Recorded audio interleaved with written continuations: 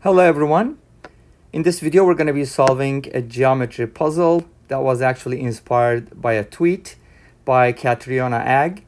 I'm going to share the information, the link to the tweet and my solution to the puzzle down below, so you can go ahead and take a look at it. So we have a circle here and two identical quarter circles. They're all inscribed in the semicircle with radius 5 as shown. Find the radius of the circle. So we are supposed to find the radius of the quarter circles first, but I'm just going to go ahead and skip that part. And as I said earlier, I'm going to go ahead and share the puzzle and my solution to that puzzle down below. Okay, so you can go ahead and check it out. All right, so I'm going to start with that assumption that if the radius of the semicircle is 5, and which is given, then the radius of the quarter circles will be 4. It's basically going to be 4/5 of the radius. So I'm just going to go ahead and label them. Okay. And then I'm just going to make some connections here. So let's go ahead and make some connections. We're going to go ahead and connect the center of the semicircle to that of the circle. So that's going to be our first connection. That's an important one. And then we're going to make it a right triangle, of course, to be able to use the Pythagorean Theorem, as you know, in these problems. And then I will make another connection here from the circle to one of the quarter circles.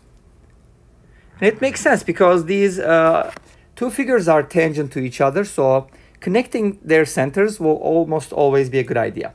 And then lastly, I'm going to be drawing a horizontal segment here so that we can just go ahead and complete our picture. Okay, so that's pretty much what I need. That's the plan. So this is a right triangle and this is another right triangle. And as I said earlier, the solution to the puzzle will be down below, so you can go ahead and check it out. And let me just proceed to find the radius of the circle, as in the puzzle. Okay, so suppose the radius of the circle is r, and we know that this is also r. So this piece is going to be 4 minus r. This is going to be 4, and this is going to be r as well. So we kind of have like a right triangle here. Let me go ahead and shade that for you. Here we go. That's one of the right triangles we're going to use. We do not know this length yet because we don't know this distance. So I'm going to go ahead and call this x. And I'm going to try to calculate x in terms of the other variables.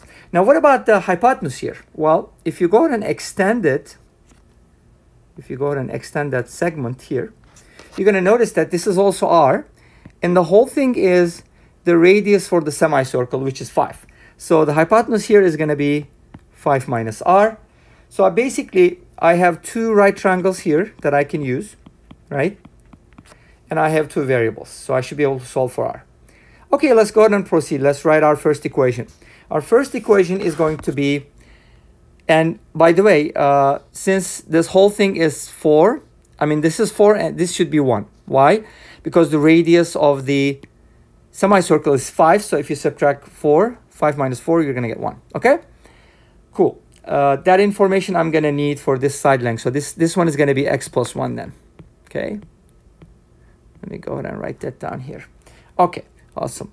Now, my first equation is going to look like this. 4 minus r squared. And I just want to actually change the color here. Okay, let me go ahead and do that. Okay, so 4 minus r squared plus x plus 1 squared is going to equal 4 plus r squared, which is the hypotenuse of the larger right triangle that I shaded. That's our first equation. So let's go ahead and simplify this as much as we can. As you know, we have our famous identity. If we subtract a plus b squared minus a minus b squared, that always equals 4ab. So this is going to equal 16r, which is a very helpful identity, by the way. So we have this equation. Let's not square root both sides yet because I have to write the second equation, and then I'm going to show you how I solve this system. Okay, in the second triangle here, as you can see, okay, it's going to be x squared plus r squared is equal to 5 minus r squared, right? Because the hypotenuse is 5 minus r, remember? Okay, so I'm going to isolate x squared from here. That's going to be, I can go ahead and expand this.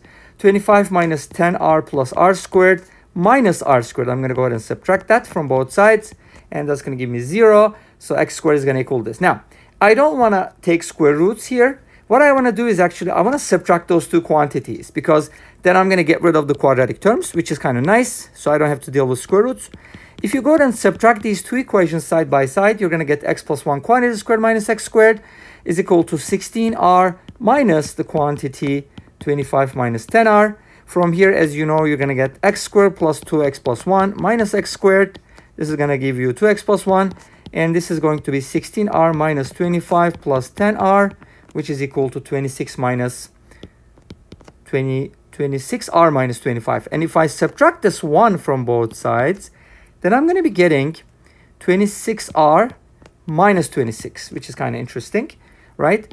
And from here, I can divide both sides by 2, and I can write it in the simplest form. I can write it in the simplest form as 13r minus 13. Okay, so this is my x in terms of r, which is cool because I'm trying to solve for x. Now, in any of these equations, doesn't matter which one you use, you can just go ahead and substitute this and solve for the other variable. So basically, we're trying to solve for r here, right? Okay, so I can just go ahead and substitute that. I'm going to use this equation, okay? So I'm going to go ahead and replace x with 13r minus 13. By the way, we can just write it like this. And I'm going to go ahead and square that plus r squared. I'm using this one, by the way, equals, if you go ahead and expand it, or we can do it later. Let's go ahead and write it that way. Now, I'm going to square 13. So that's going to be 169 multiplied by r minus 1 quantity squared, which is r squared minus 2r plus 1 plus r squared is equal to 25 minus 2r plus r squared. Okay, let's go ahead and distribute this. I'm going to get 169r squared plus 1r squared. Well, actually, I can just go ahead and cancel these out. That way, I'm going to end up with 169r squared minus, now 2 times 169 is 338, but you have to subtract 25 from it, right? So that's going to be, let me go ahead and write it down first. Okay, minus 328, not 28, 38, that should be. Okay. Okay, when we multiply by 2, okay, that is 338r plus 169 is equal to 25 minus 2r. Let's go ahead and bring the numbers over here now, right? By the way, this is not 2r. We messed up there. Okay, let me go ahead and fix that first.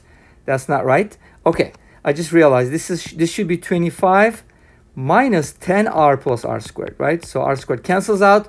So I end up with 25 minus 10r here, not 2r. Okay, cool. Now I'm going to go ahead and bring this negative 10 here, but meaning that I'm going to add 10r to both sides. So that's going to become minus 328r. Okay, and then you'll subtract the 25 from the 169, and that's going to give you 144. And this is going to be my quadratic equation that I need to solve. But I'm going to save you the trouble and just, give you the solution. As you know, there are two solutions here. One of them is going to be r equals, which you can call r1 if you want. Doesn't really matter. It's going to be 164 plus 16 root 10 all over 169. You can verify this with the quadratic formula. And the other solution is going to be 164 minus 16 root 10 divided by 169. Obviously, when you look at these values and kind of look at your picture, kind of roughly have an idea about what the radius is going to look like. I think that's going to be a good thing to do, because if you think about it, like x is, we don't know the value of x, but okay, we can do this. The radius of the semicircle is about 5, so this is 5 between those 2 points. So this looks like the radius is about maybe 1/5-ish or 1/4 of that. So something a little over 1 would be reasonable. And if you go ahead and check these out, you're going to notice that the first one actually satisfies the criteria. So that's our answer.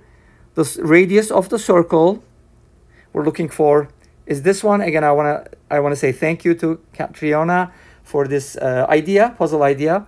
And thank you for watching. Like, comment, subscribe, as you know, the usual things. And I hope you enjoyed the video. Please let me know, and see you in the next one. Bye-bye.